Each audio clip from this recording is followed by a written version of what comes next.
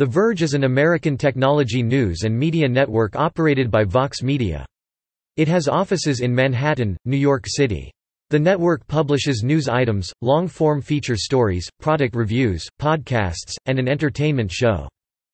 The website uses its own proprietary publishing platform with video content. The network is managed by its editor-in-chief Nilay Patel, executive editor Dieter Bohn, and editorial director Helen Havlock. The site launched on November 1, 2011. The Verge won 5 Webby Awards for the year 2012, including awards for Best Writing Editorial, Best Podcast for the Vergecast, Best Visual Design, Best Consumer Electronics Site, and Best Mobile News App.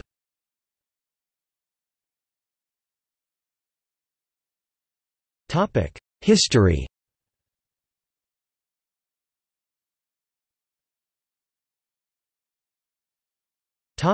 Origins.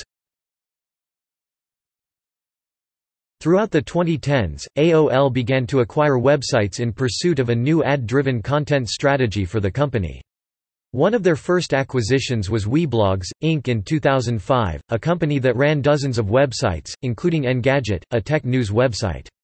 According to Business Insider, Engadget became the industry-leading gadget site, and AOL's most popular and important media property.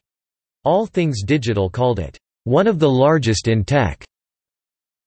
Joshua Topolsky became Engadget's editor-in-chief in 2007, and was responsible for new efforts like the Engadget Show and their mobile app, and the site's continued growth.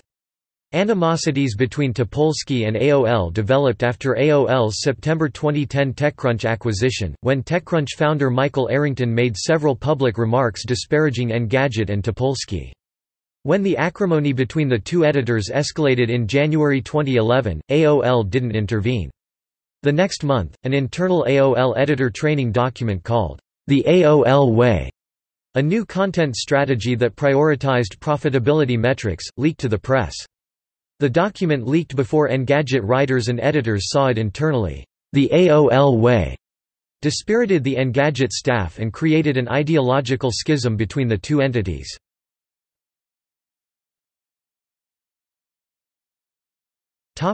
Vox Media, SB Nation. Between March and April 2011, Topolsky and up to 8 of Engadget's most prominent writers, editors, and product developers left AOL to found a new gadget site that would become The Verge. The other departing editors included managing editor Nilay Patel and staffers Paul Miller, Ross Miller, Joanna Stern, Chris Ziegler, as well as product developers Justin Glow, and Dan Chilton. In early April 2011, Topolsky announced that their unnamed new site would be produced in partnership with sports news website SB Nation, debuting sometime in the fall. Topolsky lauded SB Nation's similar interest in the future of publishing, including what he described as their beliefs in independent journalism and in-house development of their own content delivery tools. Jim Bankoff of SB Nation saw an overlap in the two sites' demographics and an opportunity to expand SB Nation's model. Bankoff previously worked at AOL in 2005, where he led their Engadget acquisition. Other news outlets viewed the partnership as positive for both SB Nation and Topolsky's staff, and negative for AOL's outlook. Bankoff, chairman and CEO of what became Vox Media, the owner of the SB Nation brand, after the launch of The Verge said in a 2011 interview that though the company had started out with a focus on sports, other categories including consumer technology had growth potential for the company. Development of the Vox Media's Content Management System (CMS) Chorus was led by Trey Brundrett, who later became the chief operating officer for the company.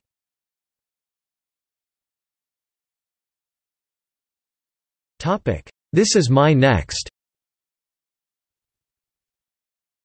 Following news of his untitled partnership with SB Nation in April 2011, Topolsky announced that the Engadget podcast hosted by Patel, Paul Miller, and himself would continue at an interim site called This Is My Next. By August 2011, the site had reached 1 million unique visitors and 3.4 million page views. By October 2011, the site had 3 million unique views per month and 10 million total page views. Time listed the site in its best blogs of 2011, calling the prototype site, "exemplary." The site closed upon The Verge's launch on November 1, 2011. On June 11, 2014, The Verge launched a new section on theverge.com called, "This Is My Next", edited by former editor David Pierce, as a buyer's guide for consumer electronics.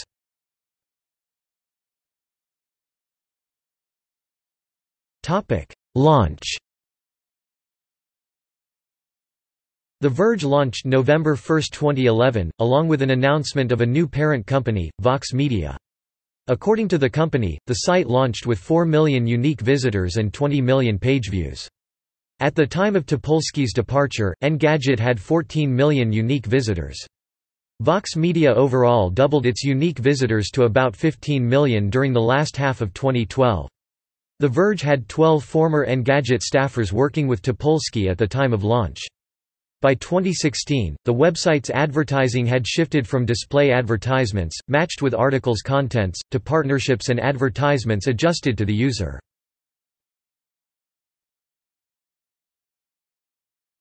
Topic: 2016–present. Vox Media revamped The Verge's visual design for its 5th anniversary in November 2016. The Verge logo featured a modified Penrose triangle, an impossible object. On November 1, The Verge launched version 3.0 of its news platform, offering a redesigned website along with a new logo. In September 2016, The Verge fired deputy editor Chris Ziegler after it learned that he had been working for Apple since July. In 2017, The Verge launched Guidebook to host technology product reviews.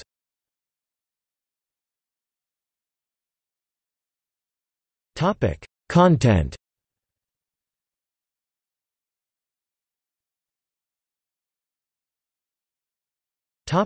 Podcasts. The Verge broadcasts a live weekly podcast. The inaugural episode was broadcast on November 4, 2011. Unlike many episodes of previous podcasts, it included a video stream of the hosts. A second weekly podcast was introduced on November 8, 2011.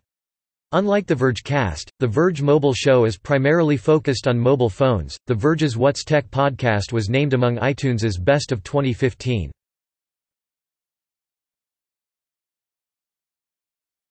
Topic: Video content.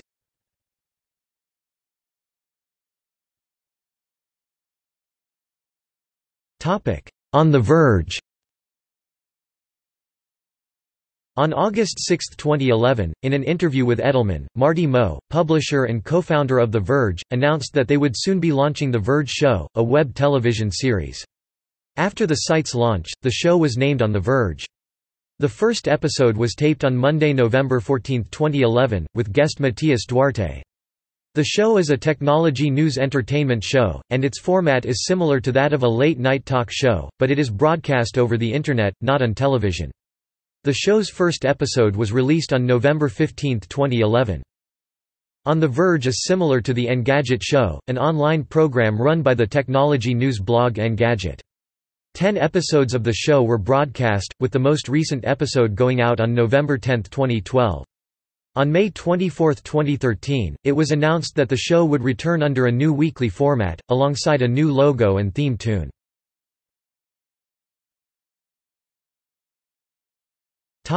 Verge Video. On May 8, 2013, Editor-in-Chief Topolsky launched Verge Video, a site that contains the video backlog from The Verge.